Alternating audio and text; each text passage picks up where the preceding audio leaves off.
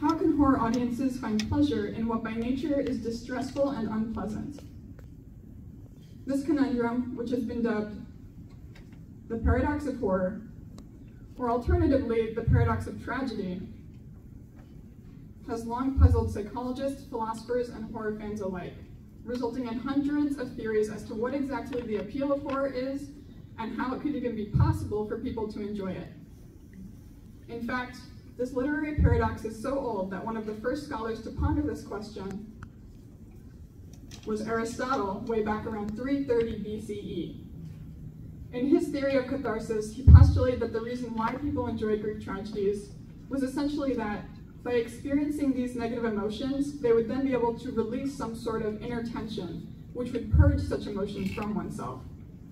So it wasn't that he thought these emotions are in themselves pleasurable, but that they're experiencing them, and thus, in his opinion, expelling them,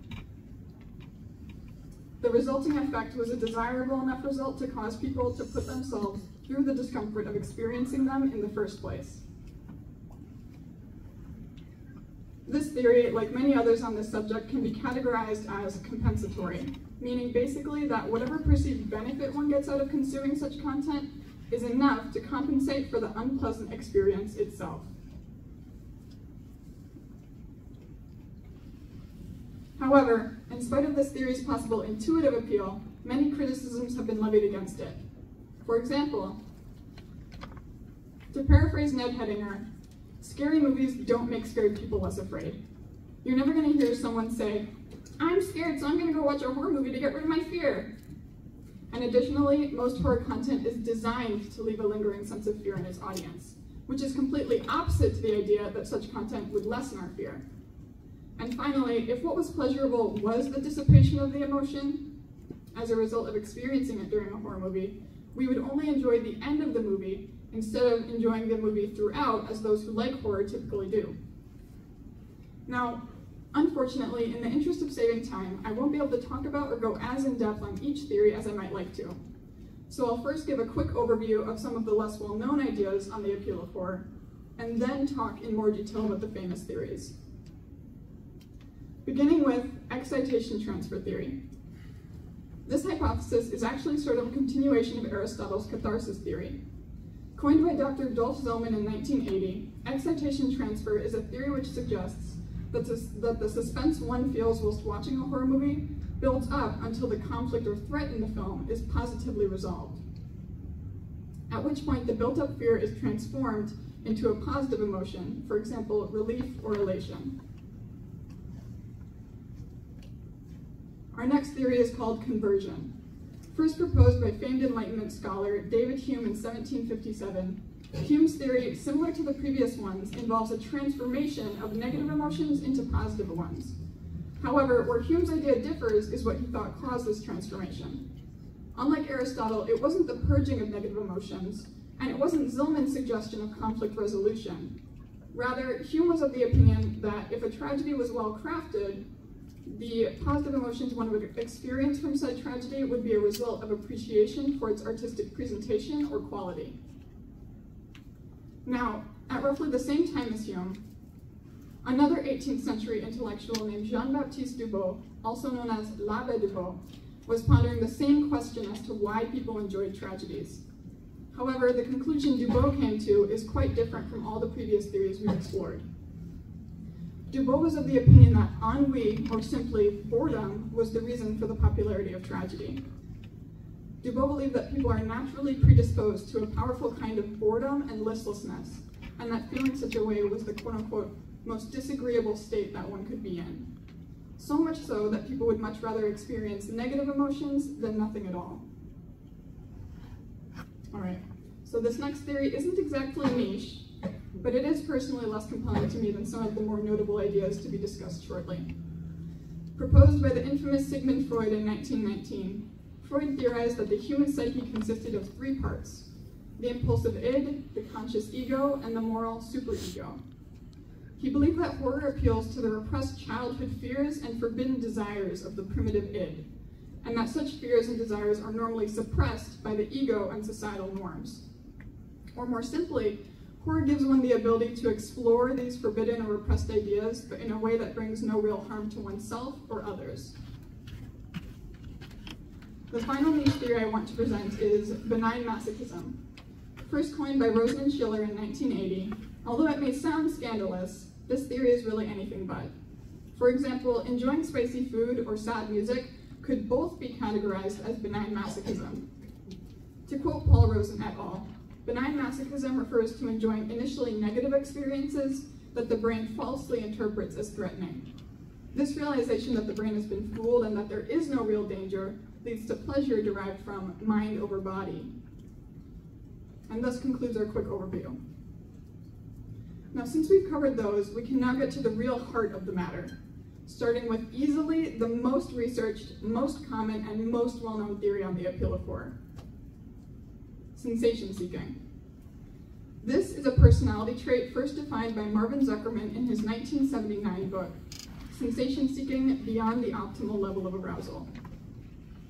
According to Zuckerman, sensation seeking refers to the seeking of varied, novel, complex, and intense sensations and experiences, and the willingness to take physical, social, legal, and financial risks for the sake of such experiences, unquote.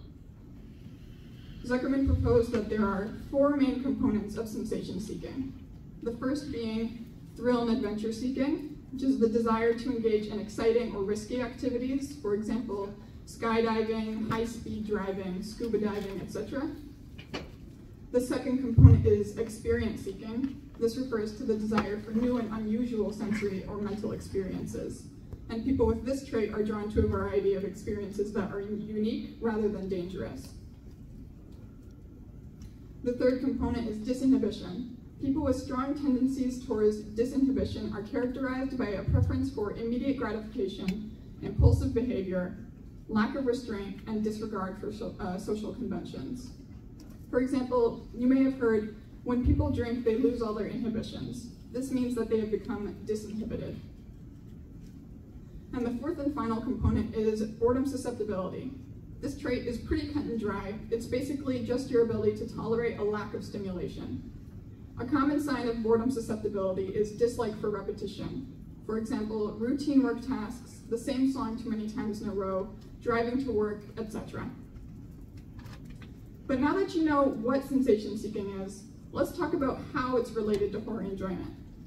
As I stated earlier, previous studies on the psychology of horror fans have focused heavily on sensation seeking. And a large portion of these studies have demonstrated that high sensation seeking correlates with and may even predict horror preference in individuals.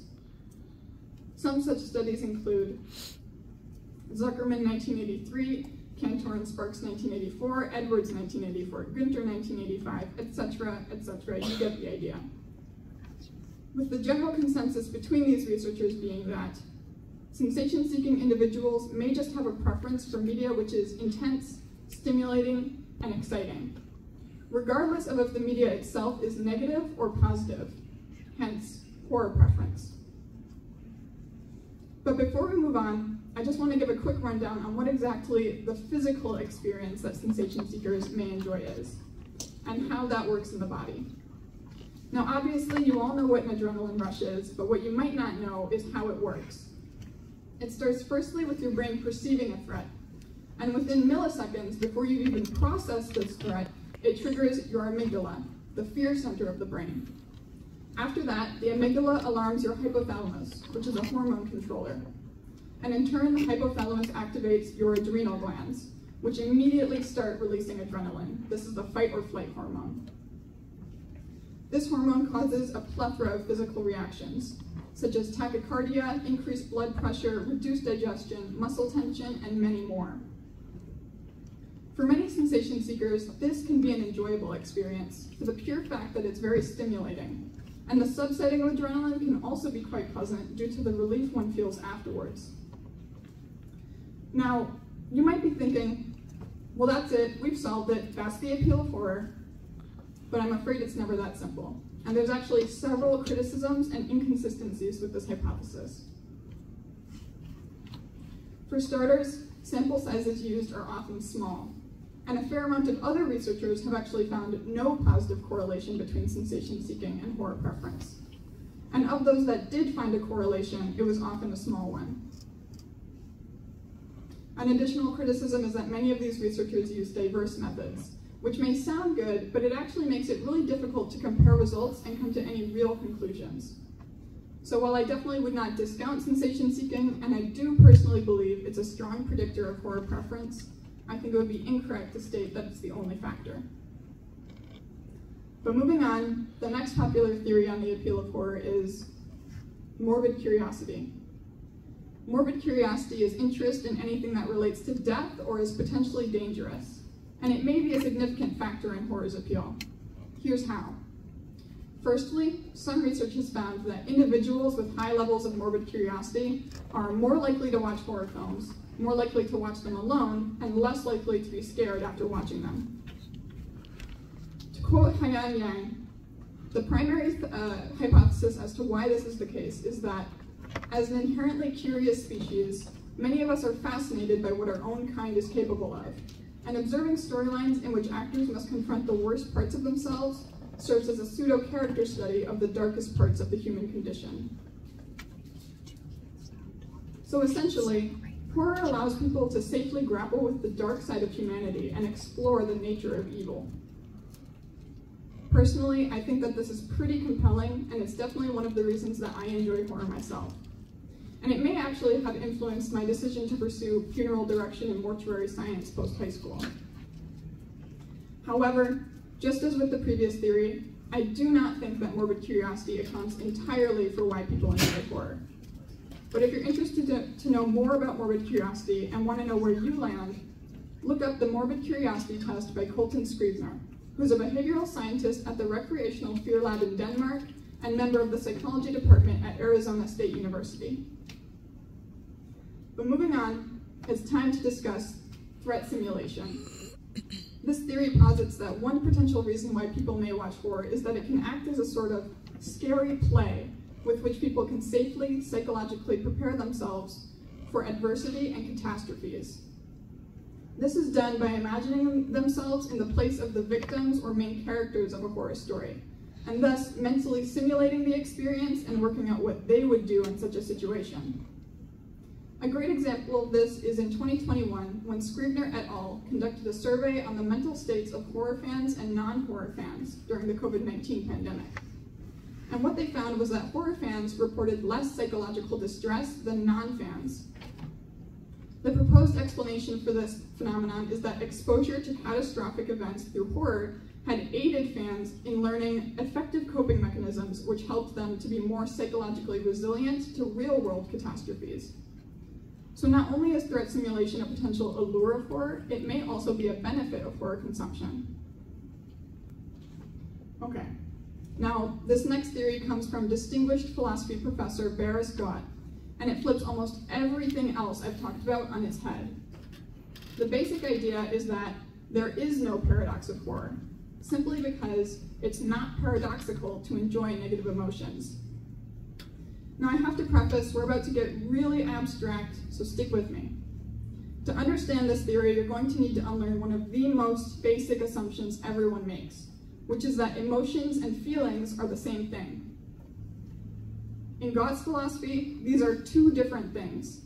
So, for example, quote-unquote negative emotions, such as fear, anger, sadness, etc., do not always result in negative feelings, such as unpleasantness or pain. But how is this the case? Well, according to Gott, emotional processes can be broken down into three main components: the object of the emotion, the evaluation of the object, and the resulting feeling plus emotion. The process goes like this. Imagine that you're afraid because you were in a car accident. The object of your emotion is being in an accident, and the evaluation is that it is bad or threatening to be in an accident. This results in unpleasant fear. However, an alternative example is, imagine you're afraid because you're on a roller coaster. The object of your fear is being on a roller coaster, but in this case, the evaluation is that it is good or exciting to be on a roller coaster. This results in pleasant fear. So the resulting emotion is the same, but the feeling is different. So in essence, Gott's theory tells us that emotions aren't always good or bad by themselves, it's about how we judge the situation. And that's why sometimes even scary things can feel good. Once again, this might sound pretty compelling, but there are some significant inconsistencies with this theory. For example, the most common criticism is that this idea doesn't work for all emotions. Let's take grief as an example. If someone felt pleasure at the death of a loved one, then we would not say that they are experiencing grief. So in that way, grief is an inherently unpleasant emotion. But it's not just grief. Another common example could be disappointment. In this case, if someone enjoyed their expectations not being met, then we would never say that they're experiencing disappointment. This inconsistency totally contradicts Scott's opinion that emotions and feelings are separate from one another. But, to play devil's advocate for a moment, I think that this might not be a fair comparison. Because if we're to assume that God is correct, then I think his theory would only be able to apply to the overarching base emotions, such as fear, anger, sadness, etc. And that emotions like grief and disappointment are too specific to work with his idea. In my opinion, this is because the objects of emotions, such as grief and disappointment, are predetermined. For example, if we think of sadness, the object of this emotion could really be anything. But when we talk about grief, which is a subset of sadness, the object of this emotion must always involve the loss of something. Similarly, the object of disappointment is also predetermined and must always involve unmet desired expectations. Now, I'm not trying to say that I agree with Gott. In fact, I actually have really mixed opinions on his theory, and I'm personally leaning towards him being wrong. But I don't want any of you to immediately discount something based purely on a single criticism. So let's all remember to consider things in a nuanced way. Now, before we move on to different topics, we're finally at the last theory on the appeal of horror, which is social relevance and the reflection of societal fears in horror media. According to film philosophers, social relevance in the context of horror is about how horror stories, whether in movies, books, or games, can tap into real-world issues. For example, racism, corruption, plague, etc. These are all real-world issues that have been touched upon by horror at one point or another. And in fact, some researchers have found that when cultural unrest is high, horror movies see a surge in viewing. Some theorize that this is due to the fictional or fantastical nature of horror, which allows us to approach and digest these topics more easily. For example, to quote Heather Fiveson, horror movies lure the audience with fantasy while reflecting society's fears and concerns. The trappings of fantasy make these uncomfortable and challenging topics palatable and command enjoyment from the audience through the fear and anxiety-inducing media. There are many different examples of such quote-unquote societal fears being explored through horror, but in the interest of time management, I'll just mention one. During the COVID-19 pandemic, horror movies about viruses and other illnesses gained a sudden increase in viewership. And specifically, the movie Contagion, which at the time was already a decade-old film, began trending on all streaming services. As mentioned previously, this is thought to be a result of people wanting to explore socially relevant or contentious subjects, but in a more comfortable or consumable way, ergo, fictional entertainment. Okay, now I'm gonna let you guys process everything for a moment because I know this whole section on horror appeal has been pretty extensive. So if you're having a hard time keeping up or taking notes for an LOL, just as a reminder, so far we have discussed the paradox of horror with an overview on horror appeal theories such as catharsis, excitation transfer, conversion, relief from boredom, the primitive id, and benign masochism, with a second, more detailed section on sensation seeking, morbid curiosity, threat simulation, rejection of the paradox of horror, and social relevance. Okay, now that we have that over with, I'm hoping we've all sufficiently caught our breath and are ready to move on to traits of horror fans and factors which affect horror preference. When doing research on this subject, I quickly realized that there were 4 main factors researchers had identified which affect horror preference. These 4 factors are age, gender, personality, and psychological protective framework. Beginning with the simplest factor, age. This is really cut and dry, with the general consensus amongst researchers being that horror is most popular with adolescent individuals and decreases in popularity with age. One explanation for why this is the case actually brings us back to sensation seeking, because researchers theorize that because the personality trait of sensation seeking decreases with age, this also translates to a decrease in horror preference with age. Moving on, our next factor to consider is gender. Believe it or not, gender compared to all other demographic and individual characteristics is the most consistent predictor of horror preference. No other trait has been identified to affect horror preference as much as gender has, with the consensus amongst researchers being that, on average, men and boys seek out, enjoy, and are less frightened by horror and violent media than women and girls. This conclusion is consistent, but the theories as to why this is the case sometimes differ. The 2 primary explanations for this trend are gender socialization theory and disgust sensitivity. To boil it down, gender socialization theory is the idea that in studies where participants self-reported their fear levels when consuming horror media, men were more likely to report lesser fear than women because of historically instilled social standards pressuring them to downplay their fear in order to appear more macho or manly. Researchers believe that this could be a conscious or subconscious phenomenon. The next prominent hypothesis is disgust sensitivity. To quote Martin Neal, one possible explanation for women's reaction to horror may be their disgust sensitivity. Women in general report greater disgust sensitivity than do men, with disgust being a protective response to a direct threat to survival, such as contamination, lesions, sores, or disease. It's unclear why exactly women are more prone to disgust sensitivity, but it does seem to have some level of effect on horror popularity amongst women. Now moving on, our 3rd factor, personality. We've already covered a little bit about personality traits in horror when discussing sensation seeking. However, in addition to that, many other personality traits have been studied in relation to horror. But before I say anything about those, I want to preface that I will not be going in depth on this subject whatsoever, because the literature on it has been limited in both number and scope, often with different studies coming to conflicting results. This makes it very challenging to reach any actual conclusions. So instead, here's just a quick rundown on some interesting findings. Out of 3 studies, 2 found a correlation between low agreeableness and horror preference, but 1 found no correlation. In a study by Jonathan Norman, researchers found no relationship between any personality traits and horror preference, and instead demonstrated that loneliness and gender were most predictive of preference. Additionally, many studies which found a link between sensation seeking and horror also found a link between low neuroticism and horror preference.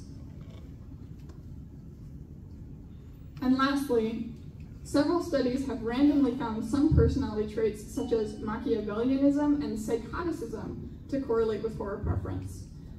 But just as I stated previously, none of these findings have been very consistent with one another and are therefore, in my opinion, not very compelling.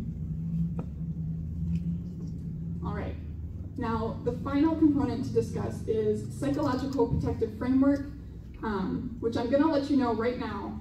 Many researchers believe that without a protective framework, one cannot enjoy horror. And I also personally think that this factor is very important to horror enjoyment. But what is a psychological protective frame? Well, let's break it down. There are 3 main types: safety, detachment, and control. A safety frame essentially means that we have to believe we are physically safe, and that one cannot enjoy horror if they don't actually feel safe. The next framework is detachment. This is the ability to psychologically distance oneself from horror content. For example, if you watched a disturbing horror movie, You could detach yourself by remembering that it's just actors and none of it is real.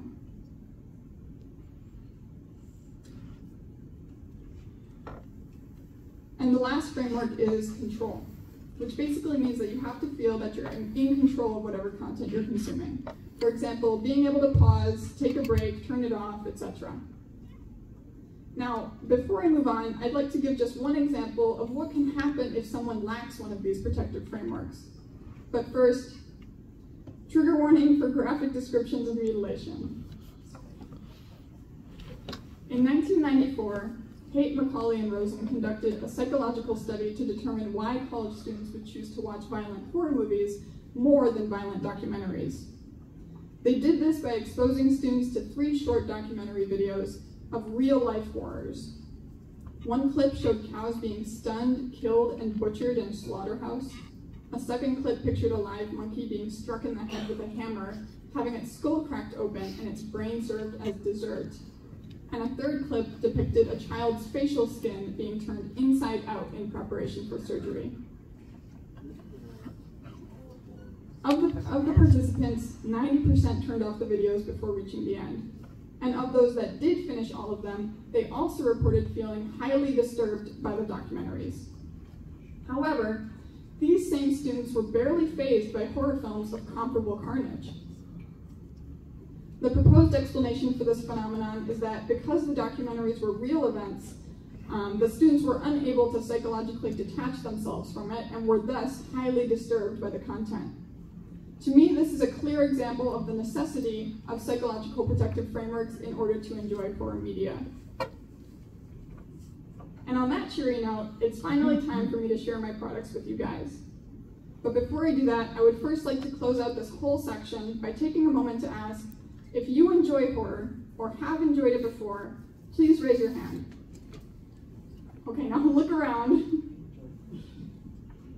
Throughout this presentation, you may have been thinking, what's the point of all this psychology stuff? This has nothing to do with me. But you're wrong. This has everything to do with you. If your hand was raised, then every single thing I've said up till now has been about you, and about me. It's about understanding how your emotions are generated and processed, and why you do what you do. So, I just want to stress that the point is, there's always something to gain from furthering our understanding of the human mind, and even ostensibly unserious topics like horror can teach us so much not only about society, but also ourselves. So I sincerely hope you've paid attention and learned something new, but not only just that, something new about yourself. But with that out of the way, because my main product for this project was a short film, we're all going to have to get up and go downstairs to the district room for a more theater-like setting. There will also be some popcorn down there, which you can grab before taking your seat. So, without further ado, you can all follow me. Follow her. Follow her. You guys can chat and then have a Q&A at the end. Firstly, this product took a total of 2.5 months to complete, which was a big challenge to make a nearly 20-minute short film in that amount of time. But in the end, the process can be broken down into about 4 main components: brainstorming plus writing, casting plus location arrangement, filming, and editing. But before I get into that, I'd first like to share that around the time I started working on this product, I was introduced to my sister's friend, Jordan Rousseau, who owns a small amateur film production company.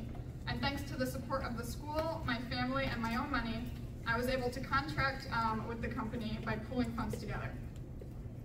I was really excited to do this since I felt that it would help unlock more opportunities for the product and help supplement areas of the production process where I would have been lacking the required skills. For example, negotiating film location permits and other such things that are out of my wheelhouse. But moving on, the first main component of production was brainstorming and writing. When I was working on the plot and writing the screenplay, one of the things I was most concerned about was writing a doable script. Every single aspect of the screenplay was in one way or another molded into what I believed would be most feasible. For example, the setting had to be public or common spaces, such as a forest or park, because other settings like on a cliffside, a plane, a public building, etc. could not be used or recreated. Another aspect I had to keep feasible was characters. I knew I wanted to limit my use of additional characters and just have two primary actors, one for the main character and one for the antagonist. This was because it's very challenging to coordinate the schedules of several people at once, which would make determining a filming schedule borderline impossible within my strict time frame.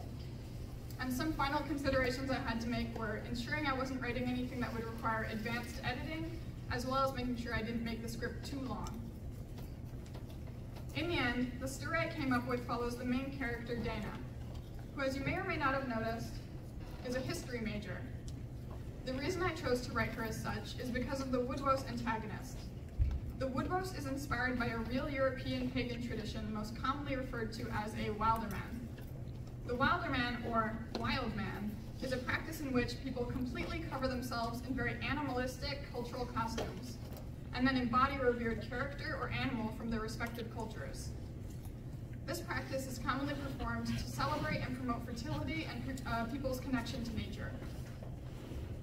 I was introduced to this tradition by my sister, as she's very interested in history. And thanks to that, I was inspired by these cultural costumes to make my antagonist resemble some such outfits purely for aesthetic reasons. So in order to include the wilderman, I had to find some way to establish it as something Dana would have been familiar with or studied at some point. And that's why I made her a history major. Now, in the film itself, the Woodwose isn't actually real. Similar to the cake, which was a hunger hallucination, the Woodwose is a hallucination caused by the drug Dana takes. Dana's heightened fear and paranoia gives rise to the Woodwose, which serves as a manifestation of those emotions in the form of something she subconsciously fears. And finally, before I completely move on to casting and shooting locations, I'd like to mention a couple other small Easter eggs or deliberate choices I made while writing the story. For example, all of my characters, or the main characters, Dana, Jules, and Marty, are named after the main characters from the famous horror movie, The Cabin in the Woods. The reason I did that is honestly just because I felt like in a project about horror, my product should at least reference a couple famous horror films. And also I thought it'd be funny to name them after those characters, since mine are also technically in a cabin in the woods. Another deliberate choice I made is that stereotypical tripping and falling scene when Dana is running from the Woodwose. This was specifically inspired by the same kind of tripping scene in The Nightmare on Elm Street. Now, in the interest of saving time, I'll give just one last example of a small deliberate choice, which is the cabin number. I don't know if anyone clocked it, but the place the characters broke into is cabin number 13. I did this as a reference to horror tropes in general, as the number 13 has historically been used in horror films to represent evil. For example, Friday the 13th, 13 ghosts, etc. Now that we've discussed that, let's move on to the next component of production: casting and shooting location arrangement. This particular phase of production was a big challenge, and very nearly tanked the whole product. This is because when we were working on casting people, the actress we had in mind for the lead role ended up not being able to join because she was going on a trip on the days that we had selected for filming. And aside from that role, we weren't able to find anyone to play the role of Jules yet either, so as the casting deadline approached, the stress mounted. But in the end, we were thankfully able to proceed, thanks to two of my sister's friends, Meredith and Ella, who were both able to play these two integral roles. And honestly, it worked out even better to have the two of them together, since Meredith and Ella are real-life best friends, which helps to make their on-screen interactions less awkward. Another big challenge that we had during this phase of production was arranging filming locations. Originally, we were trying to get a permit to film in Hartman Creek, but after some correspondence with the people there, we were told that they wouldn't let us film there because of the prop gun used. And in addition to that, we learned that the daily permit price for filming there would be 5 times as much as we had expected, going from our initial $50 a day estimate to $250 a day. So we had to give up on filming there. Thankfully, in the end, we were able to figure out a solution and shoot all our outdoor scenes in a wooded area near one of our crew members' homes. And the indoor cabin scene was actually filmed in a cabin-themed room in the Narrowway production office. Now moving on to the third component of production, filming. We had only 2 days to film everything for this product, with no room for reshoots.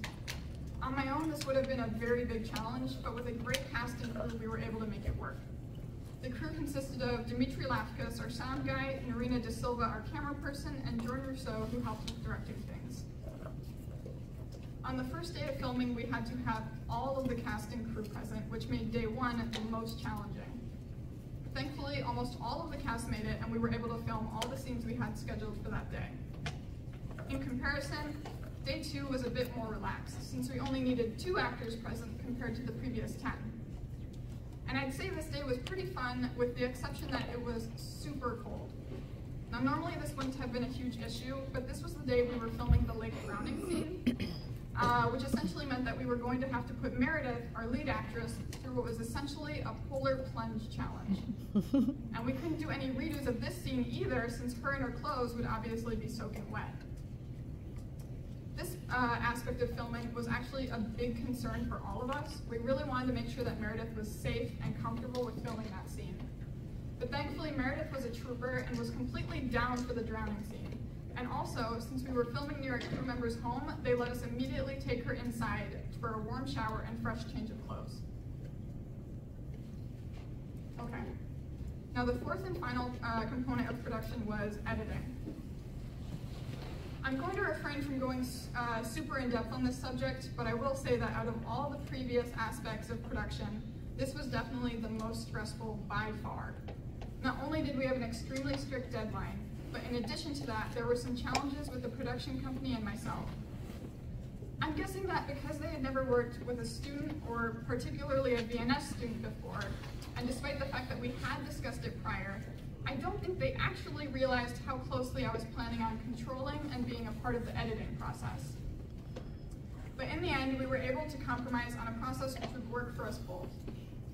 We communicated primarily through emails, which I'll show content examples of on screen. Now these are too long to be legible on a slideshow, so it's just to exhibit, not to read. But anyways, in these emails, I would go through drafts of different scenes and write editing notes second by second. I also wrote additional instructions for things like special effects and music, with specific examples or links to precisely what to use and where. And finally, before I finish talking about the product, I want to share a little bit about what, in my opinion, was the best part of the entire short film. This aspect was music. By far, the highest quality part of the product is the music. The sound effects and background music took hours to carefully choose and dictate when and where they should be used. But thankfully, my mom, who's a professional musician, was able to be of great assistance with this particular aspect of editing. But in addition to that, you may have noticed that we actually had a song with singing used at several points throughout the film. When I first started working on the product, I learned it would be really unlikely for me to be able to use music with any singing because of challenges acquiring permits. But after some discussion, my sister showed me a very old folk song which would work well and wouldn't be copyrightable as long as we recorded a custom rendition of it. This resulted in one of the highest quality aspects of the film, thanks to my mom's friend and fellow musician, Nancy Cotham, who's here tonight. She's right there. Nancy sang the song, played the cello, and amazingly took much care into practicing and learning the pronunciation of the lyrics. In addition to Nancy, her husband and my uncle also sang parts, and one of Nancy's friends, who's an audio engineer, was kind enough to help out by editing and recording the music. Now finally, to finish up my presentation, I'd like to quickly mention my live experiences and sources for this project. This project had a total of 4 live sources and 2 live experiences. I was lucky enough to have personal interviews with many incredible and interesting people, such as Matt Mars, the owner of Burial Chamber, Nancy Wall, the Lawrence University Associate Provost and biology expert, Doug Ronning, a licensed therapist and expert on horror's unique place in culture, as well as Jordan Rousseau, the owner of Narrowway Entertainment, whom I worked closely with for 2.5 months during production. My 2 live experiences including helping to construct a massive snake guts tunnel at Burial Chamber, as well as attending the Waiawega International Film Festival's Psycho Night, which is a day of their festival dedicated to horror short films. And lastly, I would like to give a special thanks to all the great people who have supported me in this project, including my sister, my mom, my dad, my brother, my best friend Sim, Mrs. Lutke, my advisor, my life sources, the cast and crew for my short film, and all additional supporters. Without the help of all these people, I would not have been able to complete this project.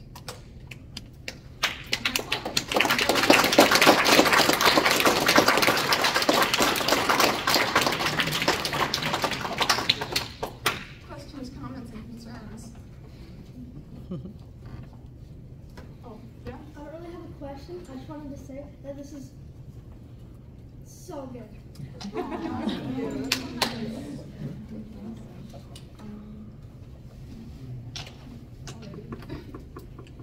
Karina? What was your favorite part of the process? I said, what's my favorite part of the process? And I would say, I think that most people don't feel this way, but my favorite part of my projects is always research. I always think that the production part is going to be really fun, and because everyone is always like, oh, my favorite part of my project is production. But I swear, every single time, whenever I try to do some big production, it's always way more stressful than my research is, and I just really enjoy research. So. Ms. Lutke?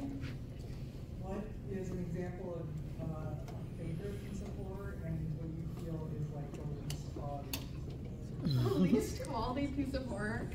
Oh my gosh, I'm gonna start with that one. Okay, so Ms. Lutke asked what my favorite horror media is and what's a great example of really bad horror. I can't remember what the name of this is, but one time me and my sister Karina's right there, watched a Japanese horror film that was just really odd. I think it was a surreal horror film. We didn't know that going into it, but quickly found out that that probably is what it was. Because I don't even know how to explain it, but there was there were these schoolgirls, and then suddenly they had machine guns, and they were all killing each other. And then afterwards there was some bus massacre, also schoolgirls. It was really weird. And then later there was some man in some weird cavernous place on his own. Was he wearing do you remember? It was really weird. I can't even explain it. Transported to a man world. Yeah, I don't know. Only world before. Oh, it was really, really odd. There was some weird violent wedding at some point. I can't even explain to you guys what this was. But anyways, okay, a good example of horror. This is super basic, but Midsummer is a really great horror movie. Another less traditional horror film that I like personally is Creep 1 and Creep 2. Creep 2 is better than Creep 1, but it's just so unique. It's weird. They use awkwardness in a really interesting way. It's not really a scary horror movie, but it's definitely one that, if you're morbidly curious, is going to get you interested. So, yeah. Yes. One thing you don't like to see in horror. Okay, one thing I don't like to see in horror films. Oh, I'm actually not a big fan of slashers. I don't like slashers for the pure reason that personally I think they are super boring. Not because what's happening isn't action-packed, it's just that I find the characters not very interesting. A lot of the murderers or the antagonists have no real motivations. For example, I hate Michael Myers. I think that that's the most boring horror character ever. They don't even the creators of that franchise don't know what's up with him. He just likes to kill people. Maybe he's cursed, maybe he's a psycho. I don't know what's going on there. But yeah, so I don't like slashers. Yeah. Just because you mentioned Creep 1 and Creep 2, do you have any other kind of found footage style favorites?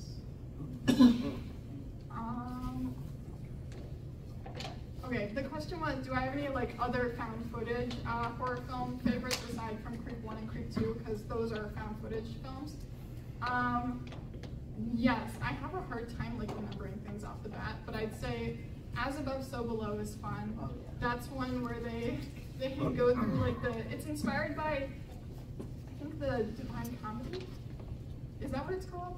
Whatever. Okay, so it's inspired by a very famous book about the 9 layers of hell, and these people are exploring the Paris catacombs, and they go through the layers of hell unintentionally.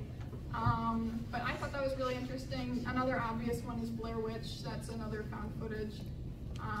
Can't think of others off the top of my head, but there's definitely a ton. Aiden? Hidden gems horror movies.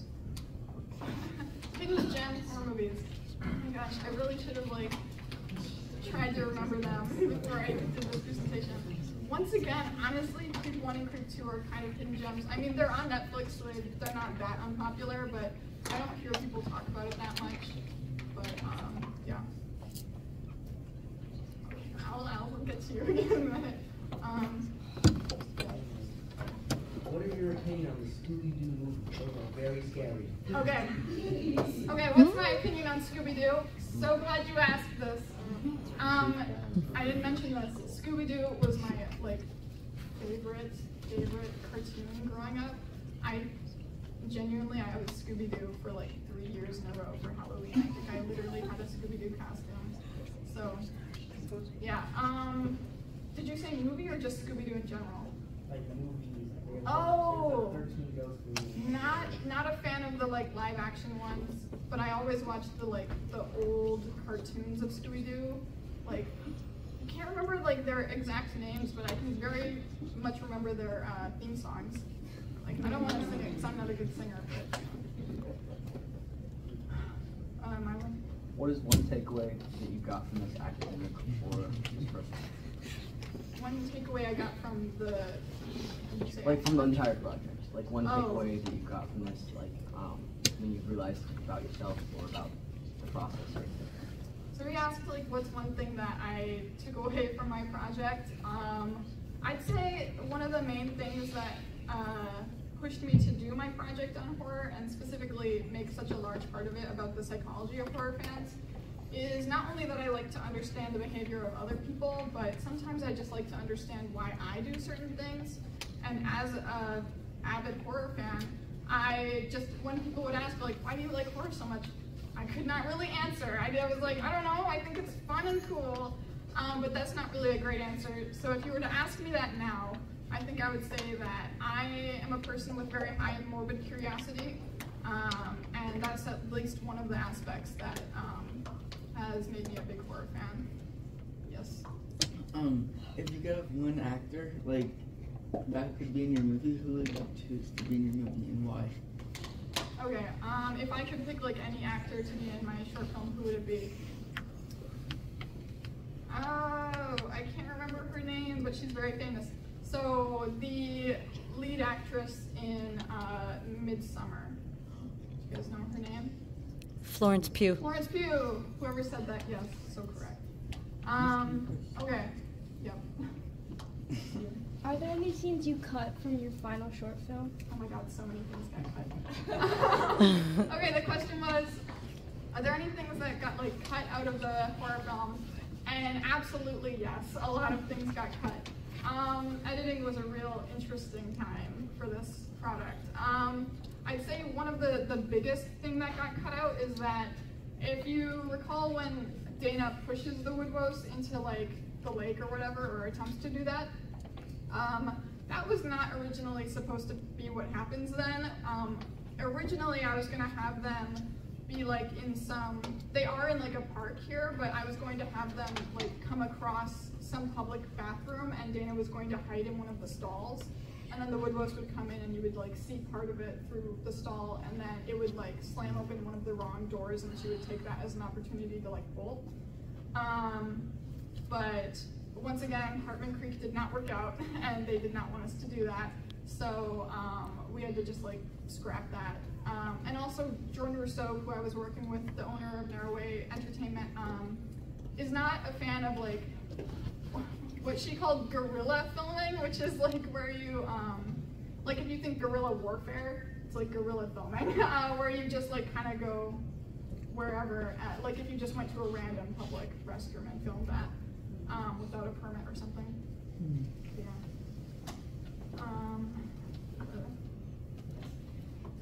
Inspiration, like, for the plot, or like, what was your inspiration or whatever? So my inspiration for the plot of the short film was the quote at the end, which is something I came across during my research. I just thought it was interesting. I was like, yeah, like endless hunger, that sounds horrible. Or like things like that, like if your fear was heightened to like an extreme degree. I thought that that would be a pretty good basis for a short horror film. And despite how it may have turned out, it's not an anti-drug like short film. It just ended up being the best way to make that happen as something that occurs in film. So, yes. Advice for future seniors. Advice for future seniors. Oh,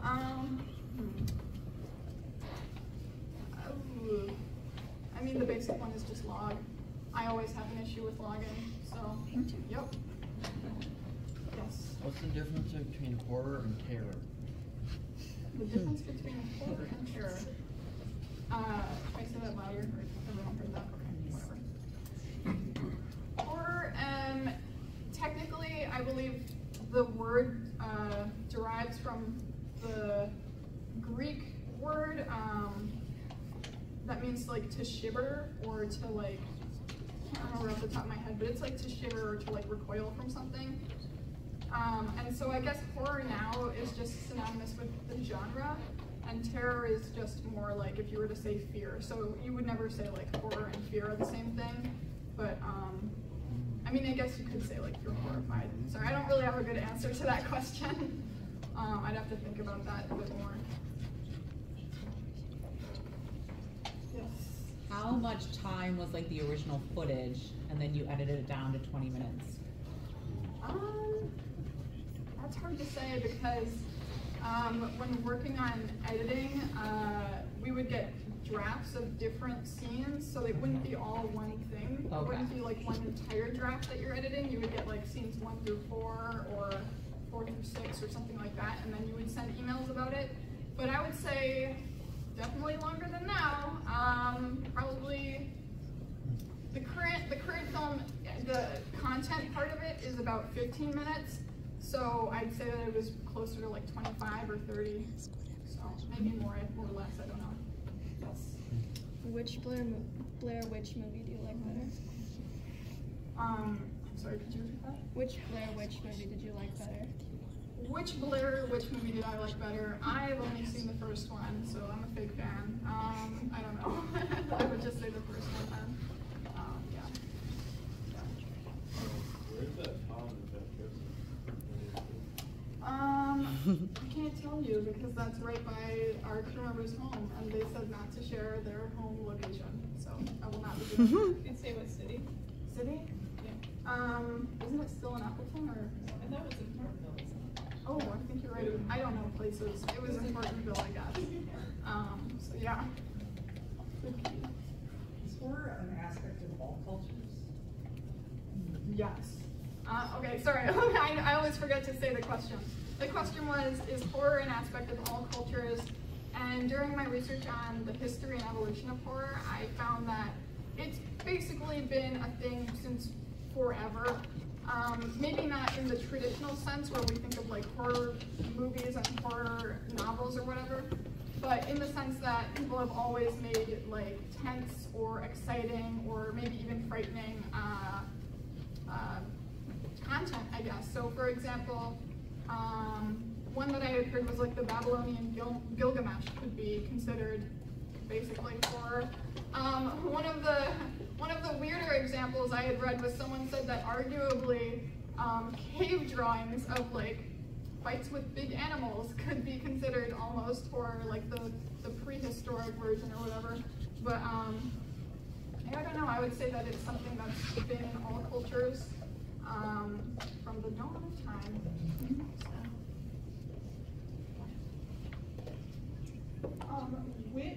So you talked about the theories behind why people enjoy horror. Which would you consider to be the most accurate, and which would you consider to be the most inaccurate? Personally. Okay.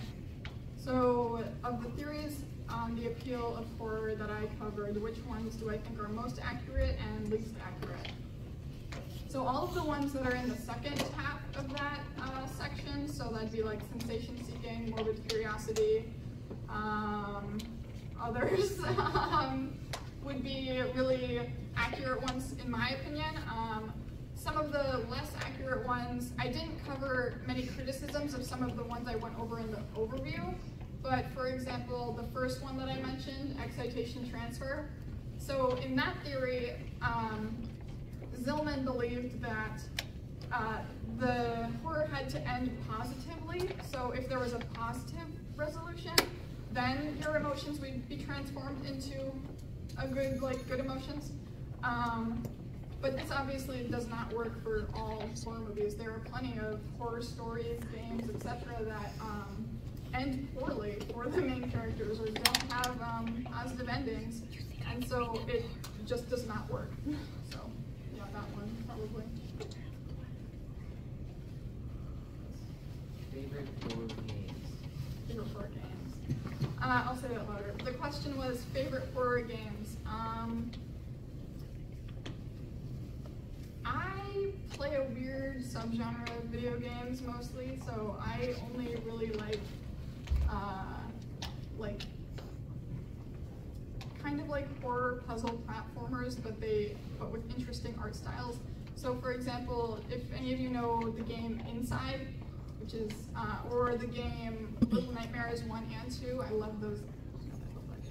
And then I know there's others, but off the top of my head, I'm having a hard time looking at my computer. But yeah. So, apart from this quote, some of the things you mentioned about Easter eggs and everything, and then any pieces of media that influenced it? Were there any pieces of media that influenced the short film on a creative level?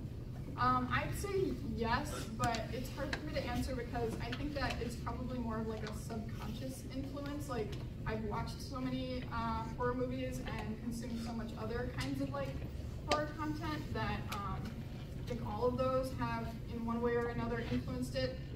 I did just remember, however, that the dirt eating scene, which is what that cake part is, that was supposed to be dirt actually. That was inspired by a horror novel I read called The Troop, which, if I had to boil it down to the most accurate but also kind of silly summary, it's about a troop of Boy Scouts who get stranded on an island. It's only like 6 of them or something like that, and there are weaponized super tapeworms from the government that they were testing on someone, and the guy that they were testing, they I think released him to go to that island basically to see what it would do to people. They were trying to experiment to see what it would do to people. And the reason I like that book actually is, again, morbid curiosity, because honestly, it's got really, really graphic, disturbing descriptions of, I don't even know what you would call it, extreme bodily consequences of super tapeworms. It's really bad. I'll give one example just to let you know what the severity is. So one of the boys, he gets so gnarly at the end that he had braces, and all of his teeth kind of fell out except for one that was held in by one gum, but then it was still all in his mouth connected by the braces, so it was just jingling in there. And then he was crawling upstairs after when they try to eat each other now, but he's crawling up the stairs after somebody, and his teeth all of them then fall out, and they describe it as a teeth bracelet. It's so bad. I can't even explain it to you. I would have to read passages of it. It's really, really graphic. But it was interesting and I liked it. So. Anyways, yeah.